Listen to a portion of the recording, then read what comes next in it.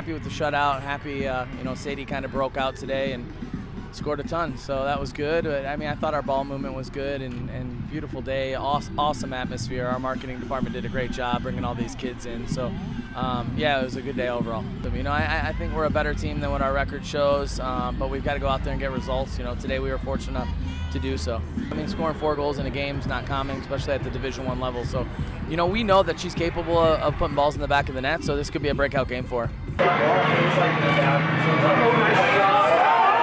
My last few games I've been struggling to find the back of the net, so it was nice to come off this and get a win out of it. We've had a rough preseason, so we really needed that win for confidence and for our record.